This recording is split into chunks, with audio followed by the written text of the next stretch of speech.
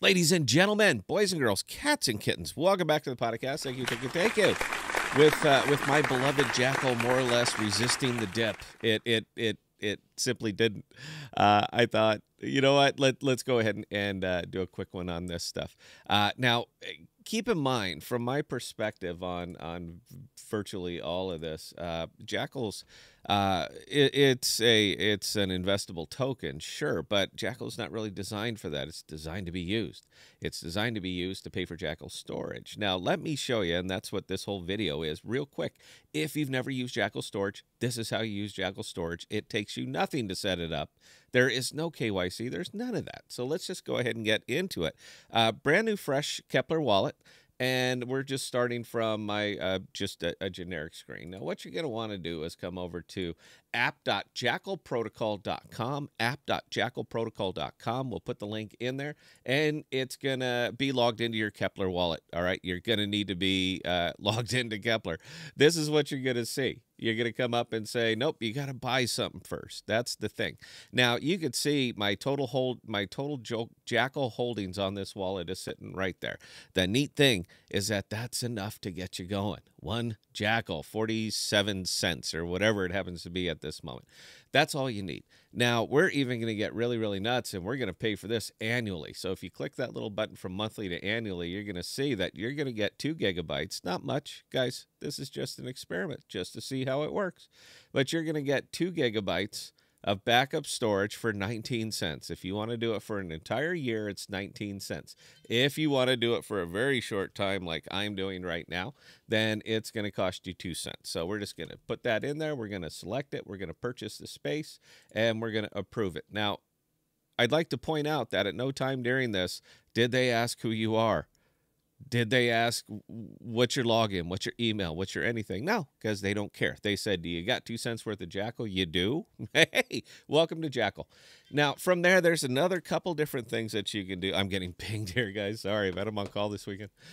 There's a couple other things that you can play around with here if you really want to. And I'll do it once just because I want to get it. Just once because I just want to get it done here. So, your display address there, it's going to kick you one in if you want to go over here and play with the name service, RNS, all that. I don't, doesn't matter. But it will also show you a list of all the providers that are available up here. These are all the different providers that are available over here on Jackal. I'm going to pick one at random. I'm going to save it. Now, from there, we're going to go to storage. Approve, because it's going to cost us a penny, or less than a penny. It costs us a little gas fee because this is the first time that we're getting this going. Now, it's important that you see this. Initialize storage. Yes, run. It's going to cost you another 0.0000498 Jackal. Again, because you're prepping it, because this is the first time that you've ever used the dashboard. You're going to pay it. Now, right here is where everybody gets jammed up. There is a very old bug that they're fixing in the new version, but it's been here for a long, long time. You could keep coming over here and hitting home and storage, and it's going to keep coming back, and it's going to bing you right here. Or the fix that's always kind of worked for me is you just simply refresh the page. Refresh the page, connect your wallet, Kepler, select, and that's Kepler. You know what? I'm not going to reset the cache data. I'm going to say you do it again, and we'll approve it. I love Kepler. I'm a huge fan. This is why I do these live, guys, so that you can see all of the things that I run into, that you run into, that we run into, and why I don't edit them out. Web3 is imperfect, and Kepler definitely is. So anyway, after that, you're going to come back up here, and now you're in your storage. Now I'm going to reselect I'm going to reselect my provider. I'm going to make sure it's still, that's the one I want to go to.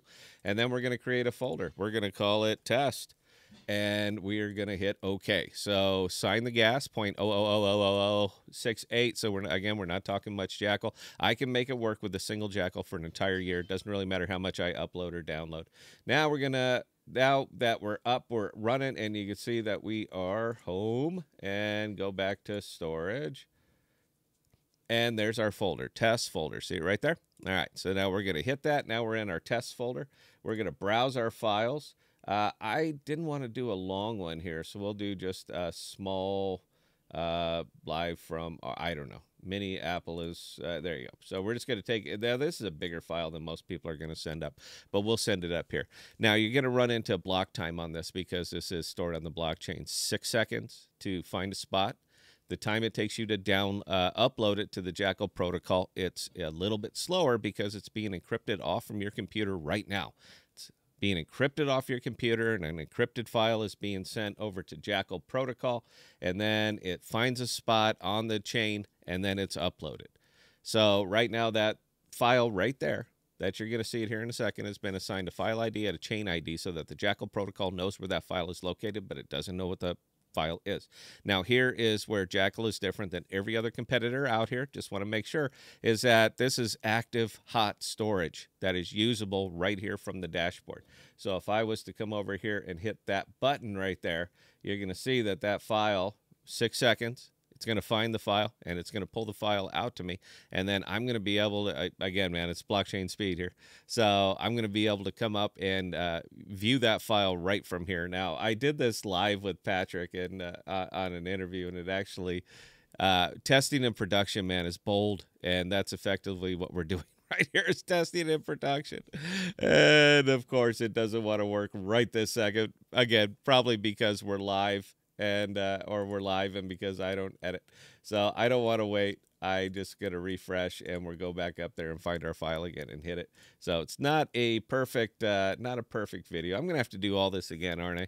I wanted to show the one little blooper that we get when you have that run in that you have to refresh the file. There we go. Now it comes up. Now it's hot, and you can see. All right, podcast. I don't know what I was doing in this video. I have no idea. It doesn't really matter. But yeah, there's your video. And pay attention right here again to the download speed. If I want to pull that file back, so let me see if it'll do it again. 0 and boom, there it is. 10 megabyte file pulled back, recalled. Again, I like to show these things live, guys, all right, so that you see everything that I see, so that there is no real tech support issue.